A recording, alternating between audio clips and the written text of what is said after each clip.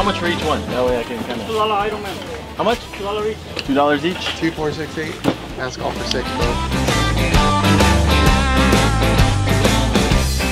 We come to a booth that we don't see often, and I'm talking about a booth that is filled with not only retro games, Whoa.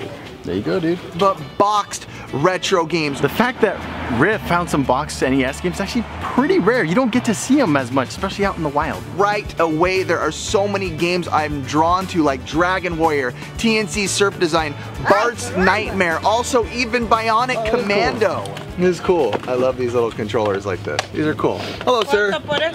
How much are these guys? Or each, whichever. So I'm looking at these games and I want all of them. If I'm being honest, I want all of them. But as I tell people, be patient, get what you really need, get what you can get for a good deal. 55.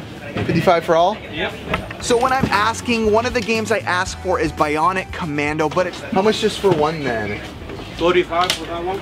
35? $35, and that's way out of my range. So the two games that I kind of end up locking in that I want to ask about and know more about. This was 10? 25.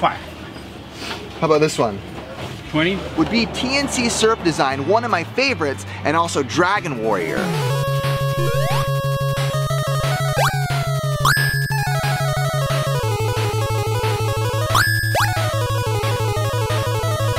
TNC Surf Design is one of my favorite games growing up. I used to play this game all the time. You said this one was 10, this one was 20? 20. Yes, sir.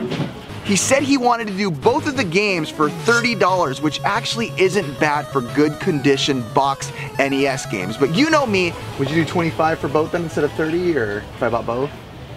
How much? 20. Well, you said 30 for both, right?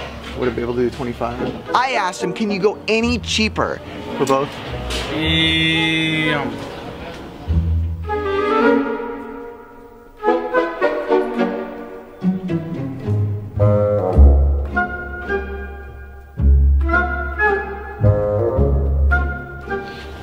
Yeah, give me.